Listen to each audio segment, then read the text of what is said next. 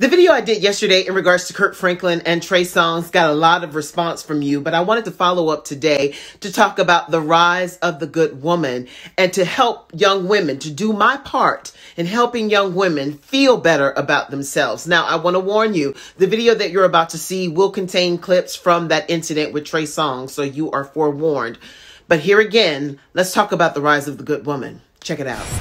Hey everybody, how you doing? It's Jaquetta Williams. We're bringing you a little something different today. We need to help our young women. And this book, I think, comes right on time. So this book is called Rise of the Good Woman, a 22-day guide to becoming a better you. And the author of that amazing book is with me now, Stacey Lloyd. Hey, Stacey. Hi.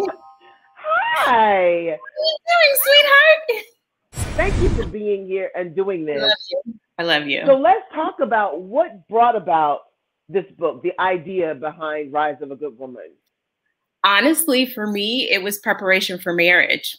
I just, sometimes we block our own blessings and we block what we want to actually manifest and see in our own lives. And so for me, it was preparation. And I pretty much felt like I had done everything in terms of reading other, books and preparing. But I'm like, well, what does the word say? Because this book is based on the noble good woman in the passage in Proverbs 31, verse 10 through 31, that talks about a good and noble woman. And so I just made it a goal. I had this ambitious goal at 38 to get married within a year. And as a part of that goal, as a part of the steps to get to that goal, if you will, Proverbs 31 was a part of that. And so when I read it, couldn't apply it, I just didn't understand how I could apply it today. And then just asked God for clarity. And that's what he gave me, and literally in the form of chapter titles. And so it became what is now a 22-day version or 22-day guide to becoming a better you. So it all was about marriage prep for me. Not married yet, but I'm being obedient in my singleness and, just trying to be fruitful. How do you help young women who, let's just say, they're not on the cusp or ready to be married per se, but they are seeking to be a better woman in general, just as they navigate their lives? Will this help them as well? And also, what kind of woman is it for? Is it for a teenager? Is it for a young adult? Is it for, who is it for? Well, to answer your first question, the book itself is, because it is becoming a better you, within the book, the first chapter is knowing your worth. There's another chapter that is called Be a Queen, where I talk about etiquette and manners and morals. There's another chapter called Be Confident. There's another chapter called Be Excellent. So throughout the book, there's kind of like, it's almost like I'm taking you through this and guiding you through this journey. And so from the first chapter, I believe knowing your worth is key. It's so important to know who you are and whose you are, right? Because that lays the foundation to making better decisions. And so that first chapter, to me alone, is really for anyone. I'm speaking to women, but it is literally for anyone. And that includes the teens all the way up to, I know some 60-year-olds are still trying to figure it out. So this book is literally for anyone who wants to self-improve. It is spiritually based, but it is a self-help book. It is to get to a better you. And again, the only way to do that is first to know your worth. And the only way you're going to know your worth is the vertical. You can't do it without God. That is the foundation. And that, for me, I'm a pastor's kid, and it took me freaking years to get it. But to know God is to know your worth. And then that way your horizontal relationships will work themselves out. God will lead you and guide you. It's for anyone. I love the fact that you have a section in there where, let's just say after you've read a chapter, then there's a possibility of writing notes or writing things that will apply to you and your life. Correct. So, so what I do is, again, it's based on Proverbs 31. And so what I do is I break down the verse. So I do an interpretation, and then I make it applicable. And so after I make it applicable and say, hey, you can do this in, 2020, 2021 and beyond, and here's how you can do it. But then there are reflective questions at the end of each chapter where you can then like dive a little bit deeper into, okay, well, I read how I could do it, but how can I start and begin that process into doing it? And then I also have suggestions if you're like, yeah, this is an area where I need a little bit more work. There are books. There are authors that have books out there. And so in the chapter, depending on what the subject matter is, I refer people to, hey, you want to take a deeper dive? This person wrote a great book in reference to knowing your worth or being excellent, etc. So owning your own business, there's, business books in there, which is one of the chapters. So, and then there's space. So it's very much an interactive highlight, tab, fold, come back to book. It is meant to be worn. It is meant to, keep bringing it out. And so, yeah, there's plenty of space for you to take notes, if you will.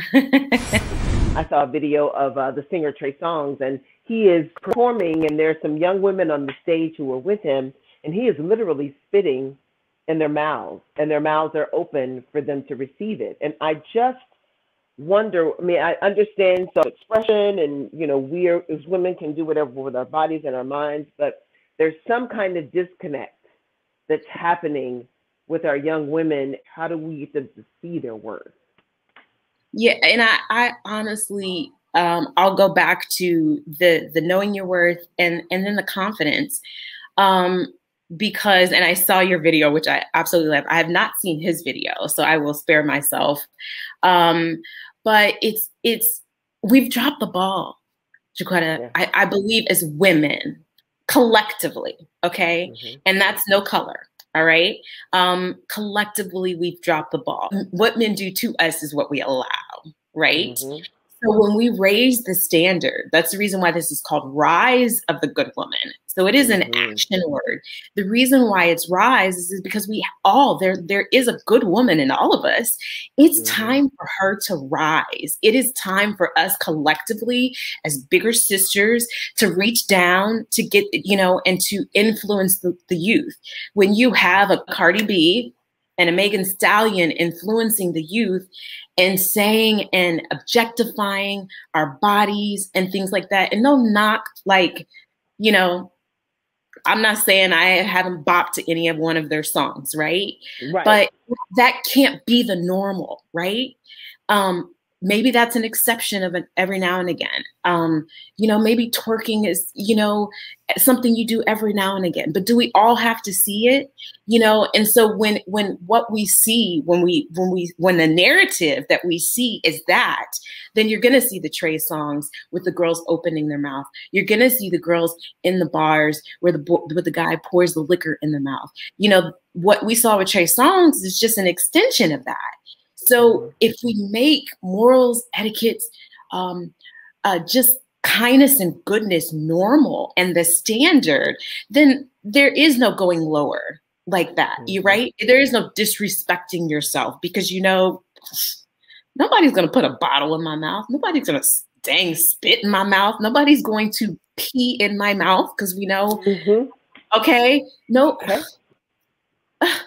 Because I love, right? I know my worth. I love myself too much to be demeaning to myself in that regard. So I think it's up to us to pull those young women up, to pull those women up who have no confidence. And that doesn't have an age barrier, and not be judgmental, to pull them up and say, you know what? You are love.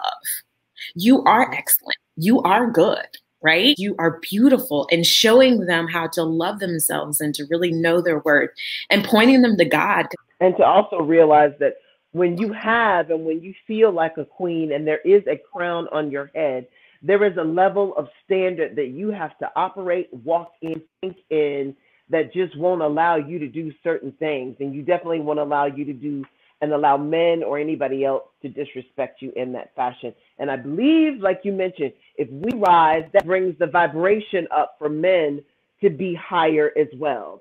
You know, Exactly. we are forcing them to be better. So if people want to get the Rise of the Good Woman, a 22-day guide to becoming a better you, how do they do that?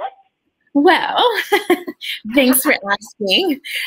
They can go on my website, which is missstacyloyd.com.